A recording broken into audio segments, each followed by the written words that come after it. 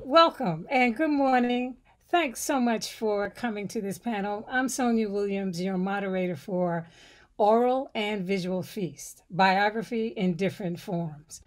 We're pleased that you chose to spend part of your morning with this distinguished group of award-winning writers and media creators. The work of Marilyn Nelson, Julia Swag, and Barbara Allen are excellent examples of how poems, podcast, and film can be compelling mediums for biography. Each of our panelists will offer a sample of their work, and then I'll ask questions about their process. During the second half of the hour, you'll be able to ask any burning questions that you might have.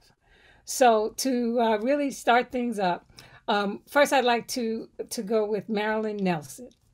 She's a prolific writer of adult and children's books. She's an educator, and she's the former poet laureate of the state of Connecticut. So it should be no surprise that Marilyn Nelson employs poems to explore the lives of people like Emmett Till and George Washington Carver. She's continued that tradition with her latest book, Augusta Savage, The Shape of a Sculptor's Life, published in January of this year. Augusta Savage was a gifted and influential visual artist during the Harlem Renaissance of the 1920s and 30s. So, Marilyn, could you please start by reading a couple of selections from your Savage and Carver biographies? I'll be glad to. Thank you. And thank you for the gracious invitation, Sonia. You're welcome.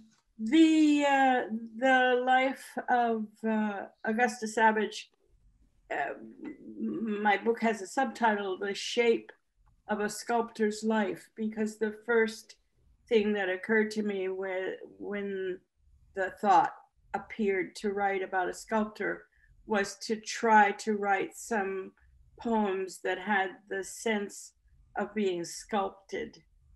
And one of the challenges, there are many challenges in that, but one of the challenges was finding enough recognizable figures to be drawn on the page.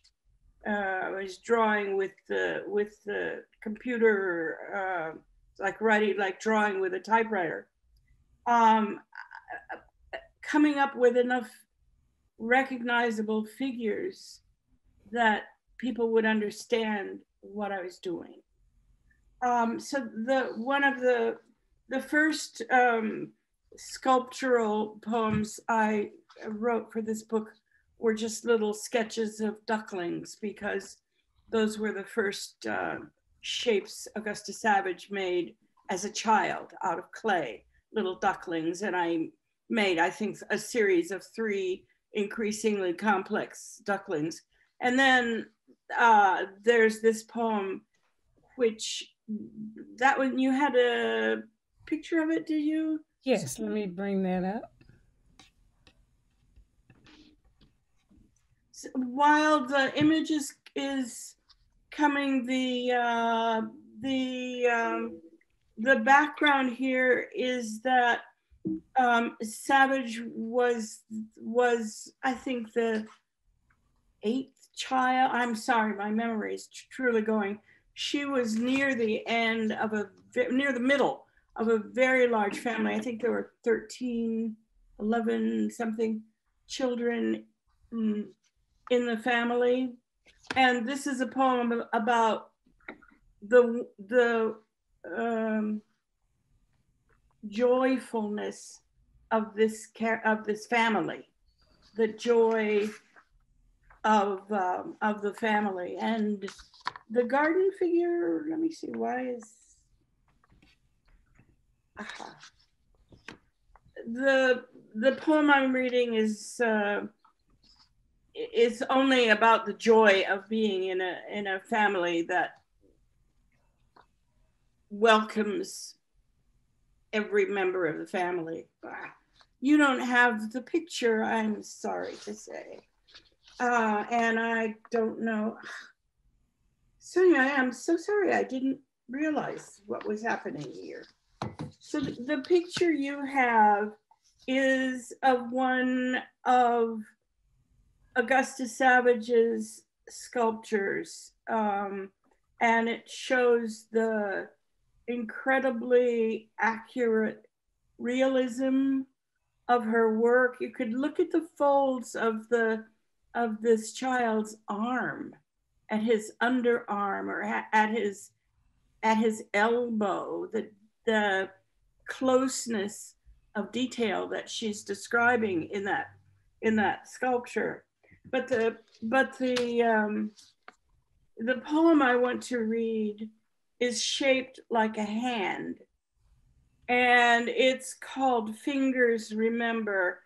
And for this, I drew an outline of my own hand on a piece of paper, and then put it on many different pieces of paper, and doodled on the computer to try to make the form fit the shape. And let me just read the poem, because I know I'm talking way too much. So this is it's about the joy and of this welcoming family. Long fingers, how signals flow up them from tip and fingerprint all the way up the arm and the neck to whatever magic light takes flame. So touch ignites as the palm smooths warm from one person to another, passes sunlight one skin has taken in, which the other receives like thirsty soil gulps rain, and infinite generations of ancestors yawn awake, asking if it's time for the line to miracle up a new life. They were so young, and innocence is a birth gift intended all along to be opened with love, promises, and blessing as you enter the future that only exists if you live into it. His name was John. His moving muscles formed shapes she had not met before. Green time laid its fragranced landscape before them. So they entered, married. Irene came soon. At 18, Gussie was widowed with a toddler older than her youngest siblings. The family's hand opened and closed in welcome, but fingers remember. Wonderful. Wow. Thank you. So this is just the first love, the two early marriage, the child, the being early widowed, and trying to visualize at the same time. Why did you, or what are some of the advantages and disadvantages of writing someone's life in poems? Let me see. I suppose some of the advantages are that poems are like, my poems in this case are like snapshots of one moment in a poem, in a person's life. And I don't have to write all of the filler that comes between two scenes that may be 5 or 6 years apart. I only give the two scenes that suggest the arc of movement from one scene to the other. So that's the advantage. Disadvantage, I suppose, is if readers are wanting more and feel they need to have the intervening information. In this case, we added a detailed afterword that tells the more complete story of Augusta Savage's life. Why did you choose to write about her? I mean, I've seen pictures of her work and really admired it, but never knew much about her life. So what drew you to her? I was invited and encouraged to write about her by my agent, Regina Brooks of Serendipity Literary Agency, and her friend, Charles Kim. They have the idea of biographies of African-American artists, female artists, and this was the first person they wanted to experiment with by sending her out, and they asked me if I would be interested in writing about her. And I didn't know much about her, but her life is very interesting. It has lots of peaks and valleys, and the challenge of writing sculptural poems was too much for me to resist. Exactly. The thing also that is great about your book is that it is peppered with illustrations of her work. Right. So was it difficult getting those copies of her work and then permission to use it? And was it costly as well? How did you come about that?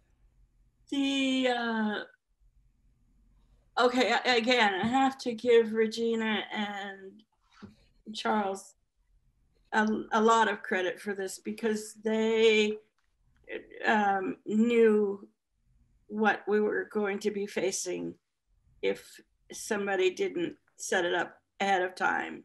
So they had invited Tammy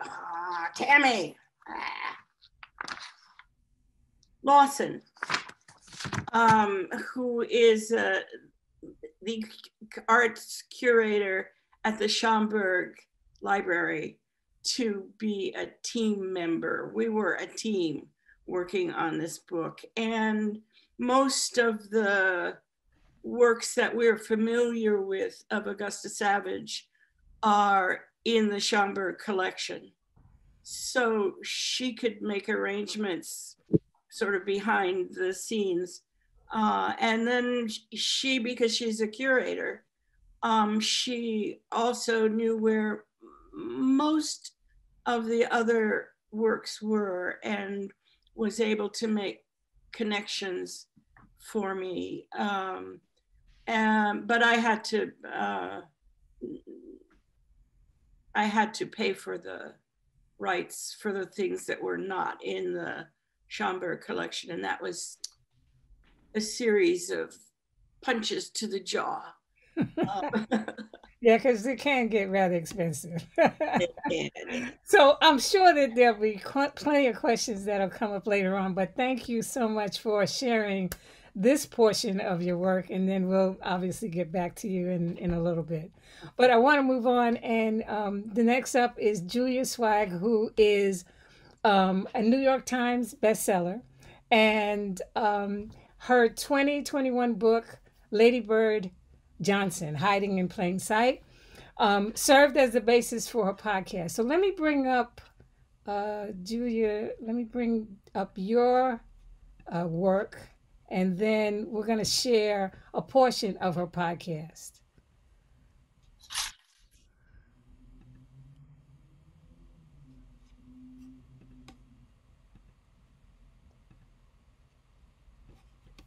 Sonja, do you want me to introduce? Hi, everybody. Do you want me to set up this clip at all before you play it, or should we just play it and then discuss play it and then you can, okay, go in. All right. So here is, can you see the book cover? This is a copy of your book. Can you see it? Yeah. All right, cool.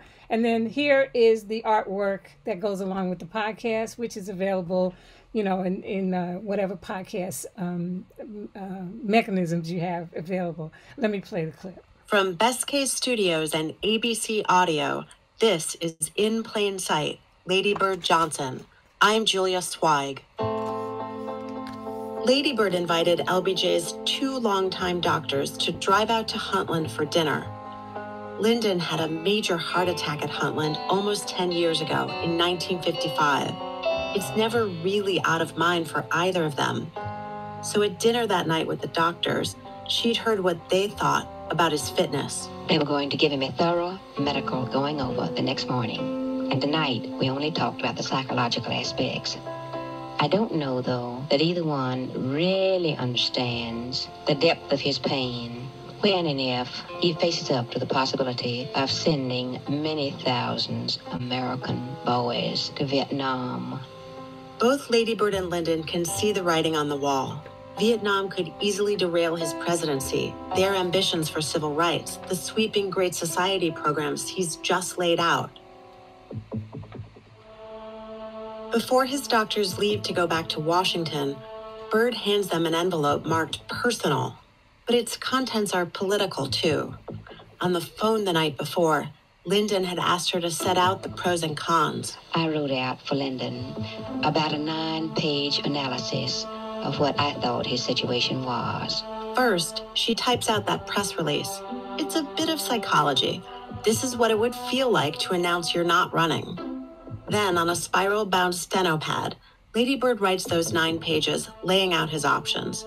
This letter, or what I think is more accurately her strategy memo, has been sitting at the LBJ library forever, pretty much overlooked by historians. When I came across it and then tracked Bird's diaries for the rest of LBJ's presidency, I could see how important it really was. She can't know what's coming. Just how much Vietnam or urban riots or 60s counterculture or assassinations or black power or campus protests would rock the country and the White House. In May of 1964, Bird tells Lyndon that the pros outweigh the cons. I think he ought to run, facing clearly all the criticisms and hostilities that will come our way. And then, some 3 years and 9 months from now, in February or March of 1968, announce that he won't be a candidate for re-election. Now, I have to stop here for a sec. On March 31st, 1968, that's about 4 years from now, LBJ will shock the nation with the announcement that he's not running for re-election. Everyone assumes then, and this is how it's been written about for years, it's the quagmire of Vietnam, the political challenge posed by Bobby Kennedy. All these factors have convinced Lyndon that the country's not behind him anymore. But he'd actually been sticking to the plan he'd made 4 years earlier with his closest advisor, Lady Bird. All right. Julia, you want to talk about what that clip is from? And by the way, this podcast series is a series of 8 episodes that include over 100 hours worth of Lady Bird Johnson's auto diaries. So, Julia. Thank you, Sonja, and thanks to everyone for joining. This particular scene, Sonja and I chose to play for you because it doesn't accomplish everything that we'll talk about, but it does give you her voice describing her experience at a seminal moment and a totally, almost entirely unknown and unwritten moment in the LBJ presidency. We all know that he announced he wouldn't run again in March of '68. What that document and her account of it demonstrated to me was how significant her influence was. And there are 123 hours of Lady Bird recording her contemporaneous experience in the White House. And that's obviously just a tiny snippet. The book that came out last year does, I think, justice to her story and to centering her inside of the Johnson presidency where she needs to be. But the audio, of course, gives you such a richer flavor of her. And, she was a journalism major and a history major when she was in college in the 1930s. And the decision that she made at the outset, starting with her first diary entry, her first audio diary, she recorded them all as audio and then transcribed them, was an account of the assassination of JFK in Texas. And it goes all the way through the end of January 1969. So it's the full Monty of the Johnson presidency through the woman's eyes and voice, and as a journalist and historian who was hell-bent on documenting his legacy, who understood that it would be decades until historians could really fully get their heads around the totality of that presidency, and who understood her own role. You know, I think it's important to note that she had such a sense of self-worth and such a sense of self-respect, and had, because of her partnership with him, the opportunity to really not just participate in decisions upside and downside of that presidency, but also then to document it in real time. And then she went on after the presidency to be just an essential member of the team that put together the LBJ library. She's the one that made the decision to declassify his tapes way earlier than she need have done that. She's the person who held back on the release of her own because, you know, she had a kind of traditional, quite, you know, gendered marriage in some senses, but in other senses, a totally modern partnership and marriage. So that's the short end of that particular episode, because it kind of overturns also the conventional wisdom on the LBJ presidency in so many ways. So, but did the library allow for the use? It's one thing to have access to these tapes and to listen to them and all, or read the transcripts. It's another thing to say, I want to use this in a series and edit the tapes to create the soundscape and the storytelling that you did in audio form. So what did you do to get that kind of permission? Sonja, that was just dumb luck, because all of this material is in the public domain, and Lady Bird was not, you know, this is something about a first lady, right? She wasn't technically a US government official. So it was her own personal decision to put everything into the public domain. It's not governed by, you know, periods of classification and declassification, or, you know, and even so when it was fully released, there was no restriction and is no restriction. And I didn't have to pay any money to, or nor did ABC, to use that material. So that, I mean, and that I think goes to the richness of what's in the National Archives and in the presidential library system, and the, you know, the value of hunting for unexcavated material that doesn't have to be licensed and paid for. That's amazing. Now, you're a writer and a scholar, but did you have, when you were going into the whole process of writing a biography, a traditional biography of Lady Bird Johnson, did you have audio experience? Did you have the kind of experience to go into what it takes to produce this kind of intense and extensive podcast?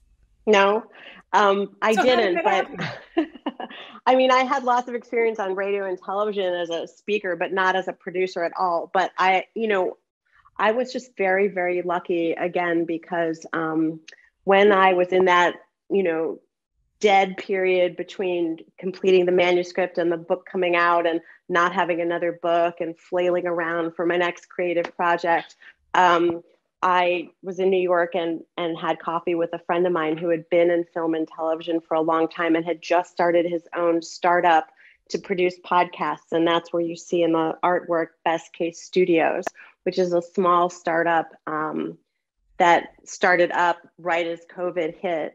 And we decided to give a go at producing something from the Lady Bird material.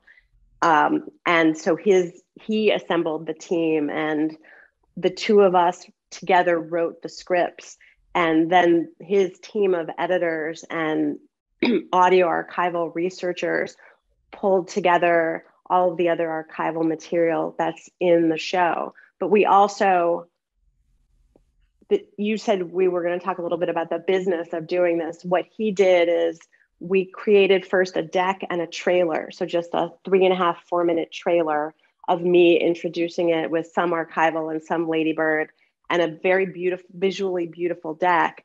And he has representation at WME, and WME is sort of 20-something podcast agent took it out onto the market. And we had, by the end of the experience, about 4 different offers. And at the very end, ABC News came in, and we decided to go with ABC News and that was the first time. And so, the podcast industry has exploded just since we started this, certainly since I started writing the book, but the whole play on in the world of podcasts now is about intellectual property. So ABC bought the podcast, but with an option to convert the book, not just into the podcast, but into a documentary film. And we, to use a technical term, bifurcated the rights, meaning I kept the rights on scripted adaptations, but ABC has now,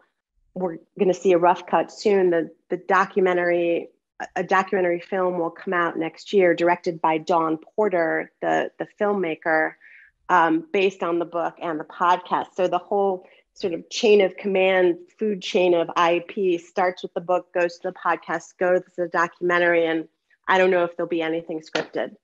Wow. So I didn't know how to do any of it, and I've learned a lot. Now I can speak about bifurcation of rights and scripted and unscripted. Like, I know what I'm talking about, but I didn't before.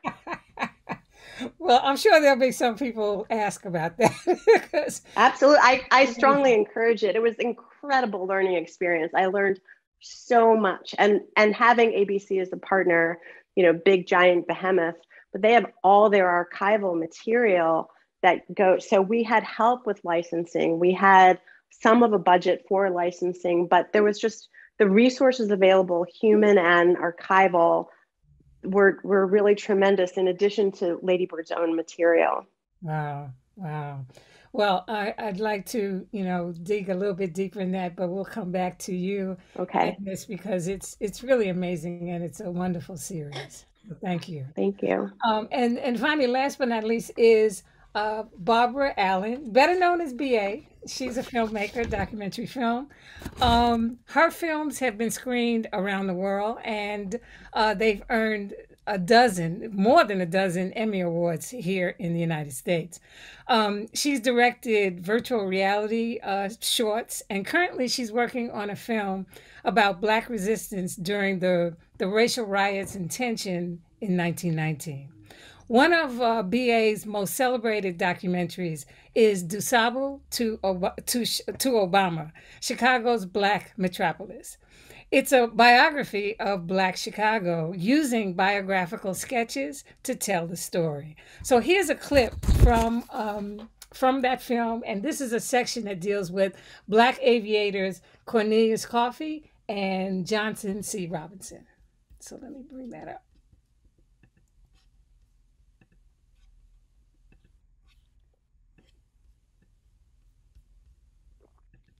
During the 1920s, Blacks were not only interested in the arts, history, and business, they also sought daring exploits.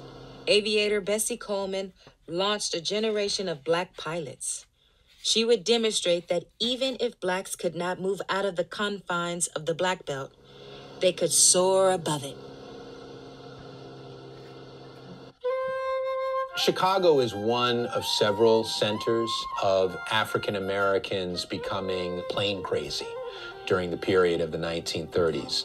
African Americans become more and more fascinated with what it would mean to be able to take to the skies as a kind of way to symbolically practice freedom. Cornelius Coffey was a fantastic pioneer Black aviator. And he, along with his partner, John C. Robinson, was trained in auto mechanics. Coffey was a rather quiet, timid, and shy individual. And Johnny Robinson was daring, exciting. And Coffey told me that it was Bessie Coleman that when she died in this plane crash, they wanted to continue where she left off. So they applied by mail for the Curtis Wright Aeronautical University at 1338 South Michigan. And they sent their check in, their money. And when they came in for the interview to the school, is when they were discovered that they were Black, African Americans. And the school offered to refund their money because they didn't accept Blacks. They were very disappointed. Robinson took a job as a janitor in the school. He gathered up discarded student notes and studied them. He and Coffee used instructions Robinson found to build an airplane. But it didn't come with an engine. They put the motorcycle engine in there. Robinson and Coffee convinced a white pilot from school to help them test the plane. They took it to Washington Park, where the pilot taxied around the field.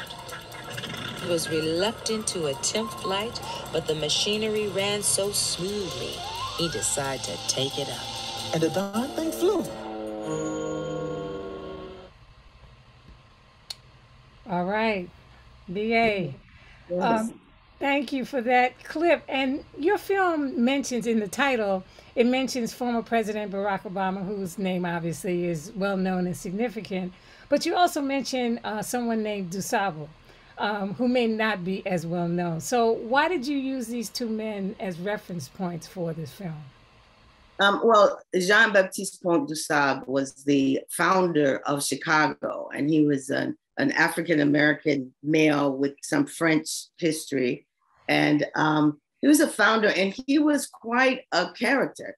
He was, there's the Native Americans in the area said the first white man to settle in this area was a Negro. And they were talking about DuSable. Because DuSable was this very successful merchant who 100 people worked for him. He was a fur trapper, but he also had a millinery and a bakery and just everything in his compound. He was married to a Potawatomi woman whose father was the head of the Potawatomi in St. Louis. And he was here with his daughter. So he got 6 different tribes together in what's now Chicago to work with him in clearing the river so that more traffic could come through the lake and the river in Chicago. So he was quite a figure. And when you read about him, the way people described him was the way people described Obama when he was coming out. Young, he's so intelligent. He speaks 6 languages. He's everything. So explorers and in France and everywhere would write about this guy DuSable. So we gathered a lot of information about him and found a lot of records on him, even though it's the late 1700s. People always looked, in English papers and things that were in English, but he was French and he was Catholic, and nobody keeps better records than the French and the Catholic. So we were able to find baptismal records, marriage certificates, all kinds of stuff that that let us see that parallel. And I wanted to put time points on it. We're starting here, we're ending here. And so that was the story. Wow. Now, okay, so we're talking about the 1700s with DuSable. Clearly, there's no film, there are no photographs. So how do you deal with this visual medium and representing men and women who are from an earlier time for which visual documents don't exist? How do you make them come alive on film? Well, what we did was recreations are one way, and we did have a wonderful actor portraying DuSable throughout the entire film, because DuSable then became the spirit of the city that led us to Obama and the success that he had as a Black man in a city like Chicago. But there are also different interpretations of what he looked like over the years that we also use some of those visuals and drawings, and also his handwriting, pictures of where he lived. It doesn't have to be literally his physical face for people to get a full picture of him. There are other things, the things he left at his house, places he went, the church he was at, the priest, like I said, the marriage certificate, there are a lot of things that help create that image that are not just visual representations of a person. So, but we did do recreations.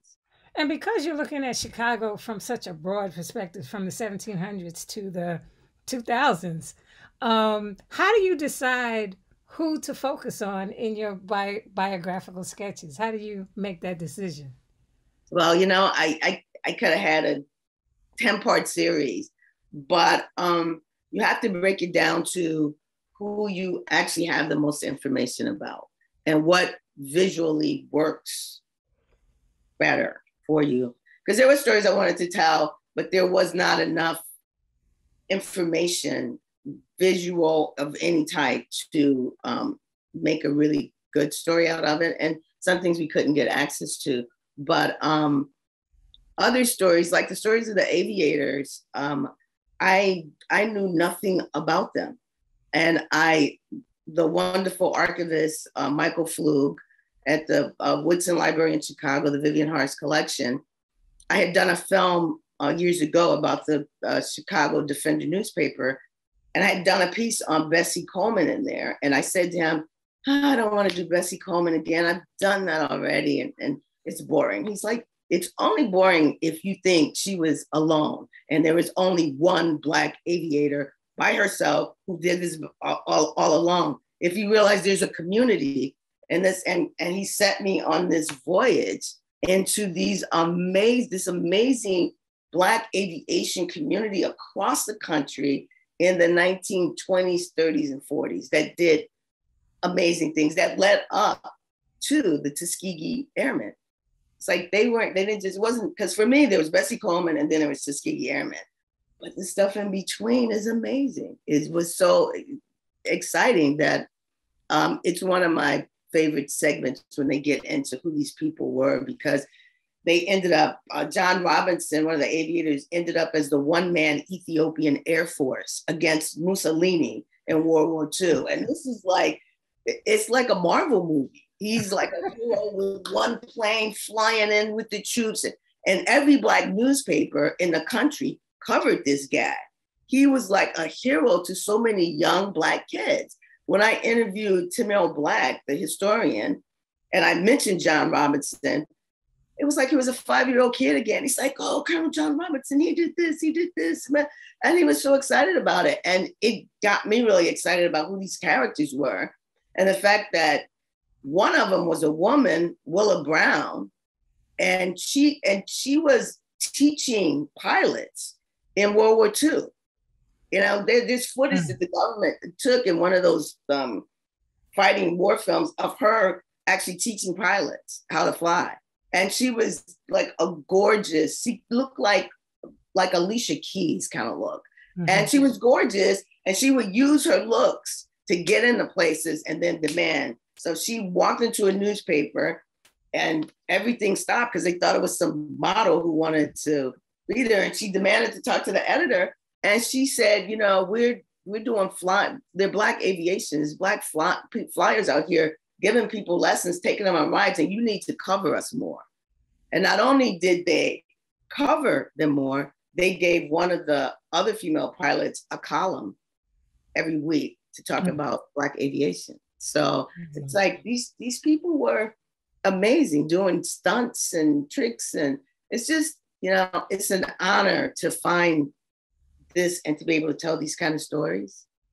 Great. How long did it, in fact, Julia and Marilyn, I didn't ask you this, but I'll ask you now.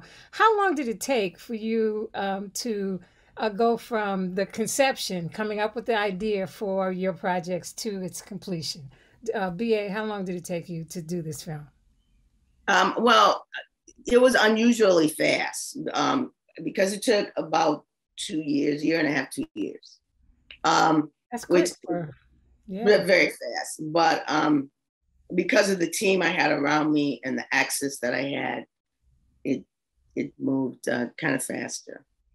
And the team, we're talking about the team at WTTW in Chicago? Yeah, well, I had a team of people that I work with that were at TTW and weren't at TTW. They're a team that we built. And yeah, people were so into the idea and what was going on that we were working day and night. It was almost like addictive. Everyone was stuff and so excited about it. And I had a lot of young people that I brought in, and probably more than I needed, but I felt like they needed to see the process and to learn what had happened before them to continue on. And it's interesting because there were a lot of young people who had watch parties for the film. And, you know, I'm most happy when very older people and very young people like the work because, you know, that means you're hitting it correctly. Right, right. Julia, what about for you? How long did it take? Well, if I trace it back to when I first started the book, a very long time, but the podcast between we created the deck and the trailer, the slideshow, visual slideshow with episodic descriptions, and the 3-minute, 4-minute trailer in February of 2020. We sold it and finished the deal in August of 2020 and started working then. And it was basically like flat out 6 days a week for 6 months. It was released for Women's History Month in March of 2020. So it was pretty much 6 to 7 months, very intensively. Wow. Right. And I was lucky because I knew the material, right? I had already written the book. I had already excavated all of it. So I wasn't starting from zero. If I had been starting from zero, it would have taken a much longer time. Definitely. And Marilyn, what about for you? I'm afraid I can't remember in such detail as especially Julia. I guess it took around 2 years, something like that, more or less. But I can't remember. Frankly, COVID, my friends and I joke about this. Time lost meaning somehow during this couple of years of COVID, and it's very hard to. So, what was that in April, or was that in September? Right. And we all lost a sense of time, and that very much happened for me with this project. Well, before I open up to our attendees, and if you have any questions, please feel free to put it in the chat. I want to ask each of you that if someone wants to follow in your footsteps, to do what you've done, and write a biography and poems, or do a documentary film or a podcast, what would be the first thing that you think they should consider before they attempt a project like this? Marilyn? I think there are already other authors, other poets other than myself, who are writing novels or biographies in poems, but most of them are being published for the young adult market. So the first thing I would do is to look for predecessors. It's not an empty world there. There are other people who've done it. And just be willing to recognize that you're signing on for a major project. People who write poetry tend to write poem by poem. But signing on to do a biography means signing on to writing maybe 50 poems. And that means you have to set your own personal likes and desires aside and serve the person you're writing about, not serve yourselves. And that's frankly not something poets do very easily. So you speak from experience. Yes. All right. Not about me. Julia, what about you? What would you recommend? Well, I am in the process right now of producing new audio material, which is very much archivally based. When we say podcast, maybe we think of like sitting around in our pajamas and chatting, but what I produced is more like an audio documentary. So I say that to say that the threshold question is, what kind of archival resources exist? You know, if you want to tell a historical let alone biographical story about X topic or person, really need to make sure that there's audio to tell your story. And then the second attendant question is, how much does it cost? And is it in the public domain? Because the latter would be better. Speaking of how much it costs, your podcast has some wonderful soundscapes. It's not just your narration and actuality, then your narration. There's music, there's sound effects, there's the archival sound of the time, like say if you're talking about the Vietnam War protests and that kind of thing, or even Kennedy's assassination.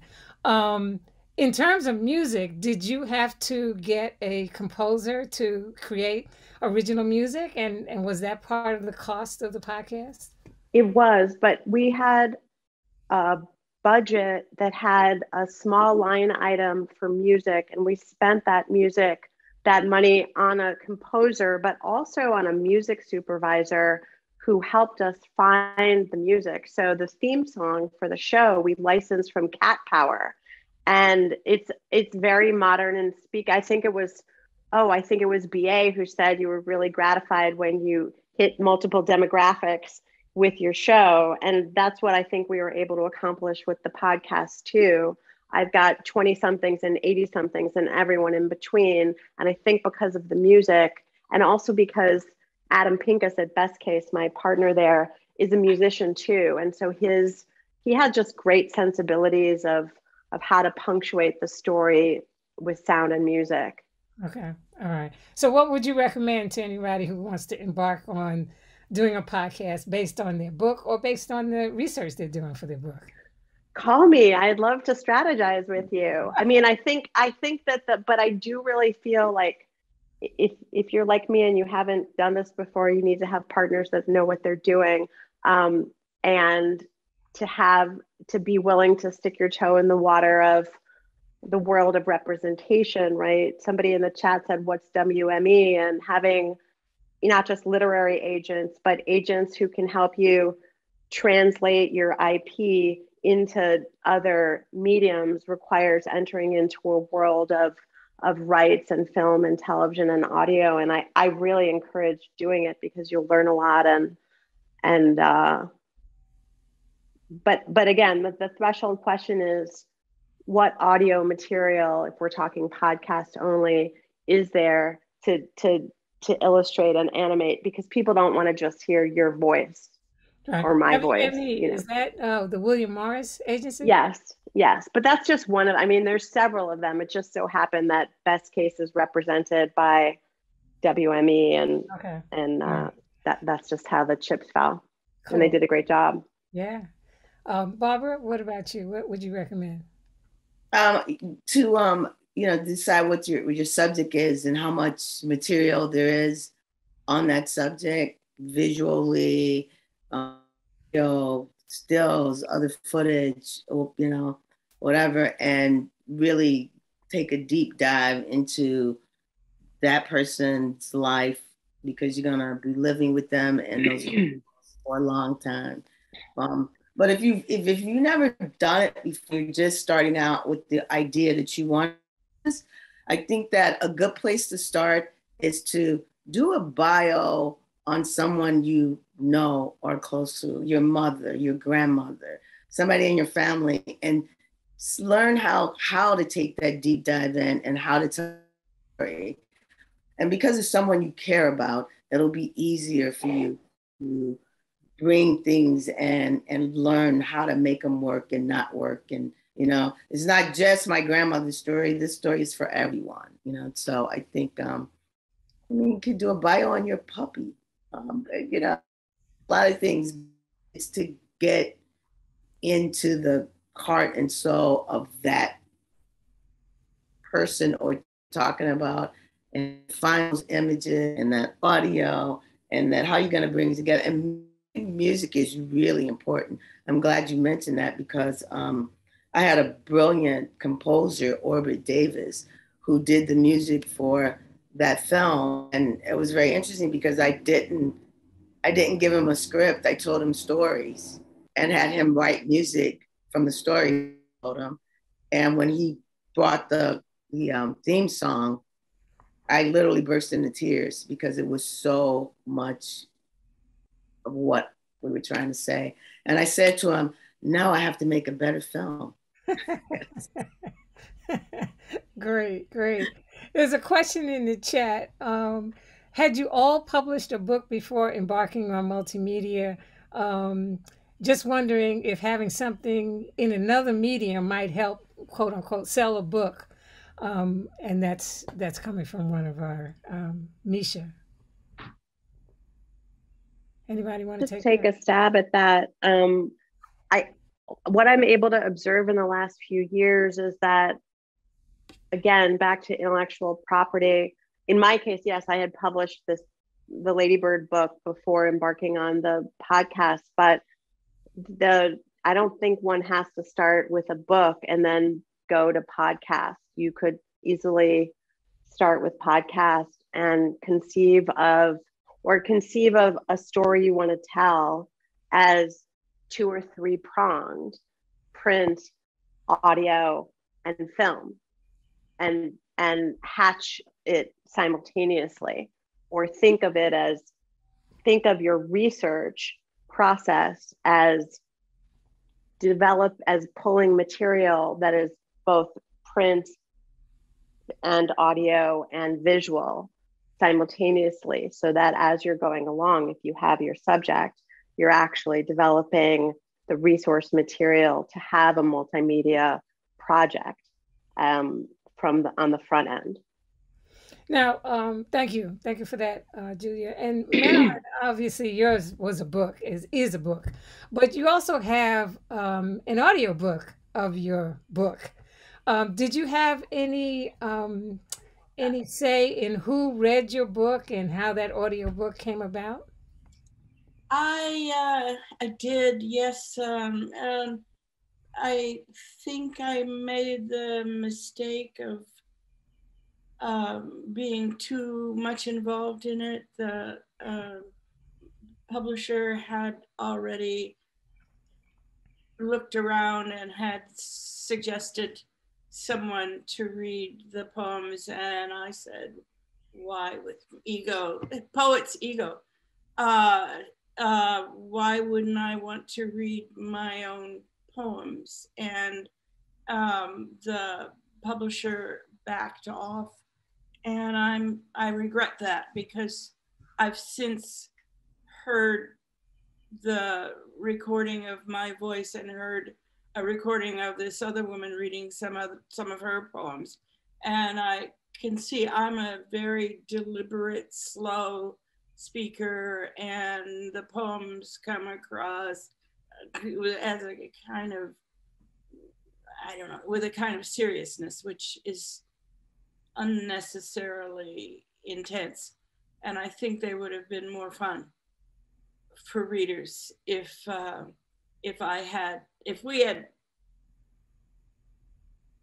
given me a sample of what she would have done. I think she would have done a better job of it, frankly. So, yeah. Okay, all right. And BA, you didn't have a book before. No, I start with other people's books. I thank these guys for writing the books that I can read to get the information that I need. Okay, cool. There's a question for Julia. Can you clarify for us the legal stipulations around unpublished materials entering the public domain? Why are they not the property of the estate of the creator?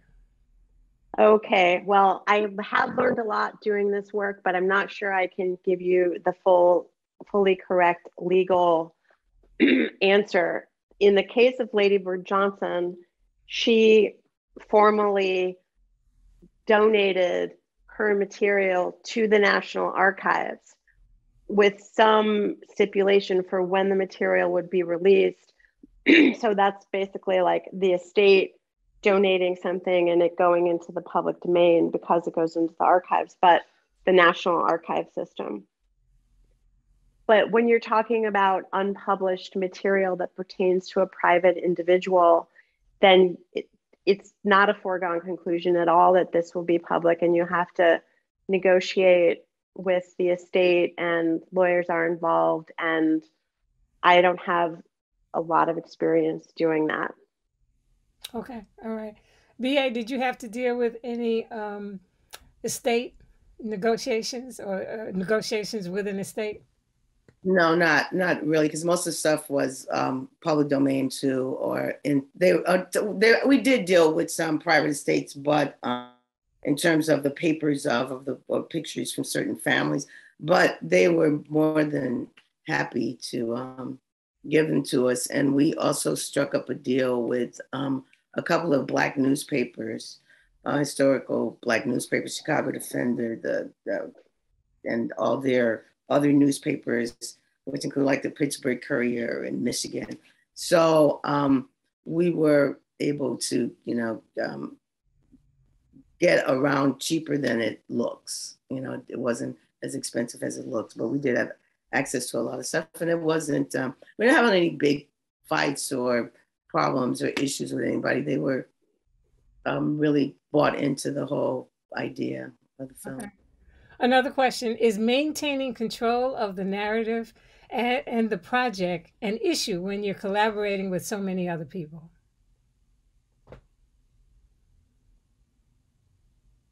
Well, it's a collaborative industry. So you have to collaborate. You can't, you don't always have the best idea. And sometimes you can't see what others can see and are taking you. And so you compromise, but I mean, you don't turn it into like a Disney cartoon compromise, but not there's anything wrong with Disney cartoons, are pretty good, but you compromise, but you keep the integrity of what you went in to do. Okay, all right. I'll just say that this collaboration for me with both ABC and especially with Best Case was completely surprising in that sense, in that I didn't have, the biggest hurdles we had were having to agree to cut material, to cut my darlings, kill my darlings. But there was never any matter of factual or interpretive dispute whatsoever. Because it was all, I guess that's thanks to Lady Bird, but also that, the storytelling in the book gave us the arc that we adapted both for the podcast. And I think that's happening with Dawn Porter's documentary too. Good. Well, I just said that I think people are afraid of, they think that collaborating means they're going to give up something. And it's really not like that at all. I'm glad you said that. Thanks, Julia. We're just about a minute out from this panel ending. Any closing statements or anything you want to impart on for our attendees to inspire them to move forward?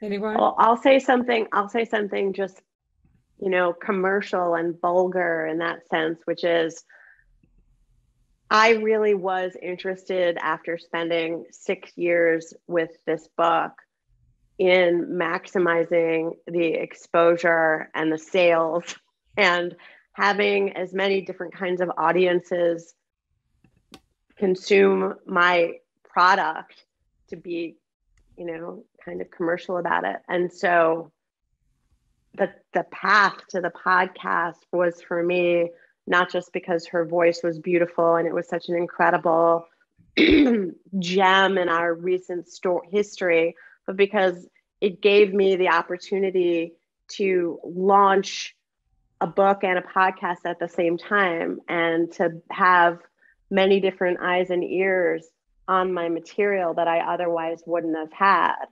And so I would really encourage people to do it. But one thing I will say is that my publisher, which is Random House, I think is, not all publishers are equally game now, and they want to take podcast rights first and make sure the audiobook comes out before. And there's all kinds of haggling and negotiations now because authors want to produce their material, and who controls the timing of the rollout. All of that is getting a lot more fraught because publishers are onto, and my publisher, I'll say this, believes that the podcast dampens sales, but I think that's impossible to prove. And, I think you have to decide whether sales are the goal or exposure of your creative product are. For me, it was the latter.